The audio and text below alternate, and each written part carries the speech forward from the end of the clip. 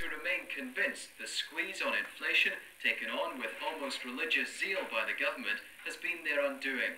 Mr Major may have Benjamin Pearl's vote, but he has lost Peter Cowley's. I'm upset. I'm not depressed any longer as I was up till Christmas, because I've proved it isn't my fault that we've disappeared. I'm not going to build up a business of the same size again, so to one extent he's lost one person out of UK PLC, the entrepreneurial thing. I will, of course, run my own business. I'm not somebody who would easily be employed. I will find it very difficult to vote Conservative next time.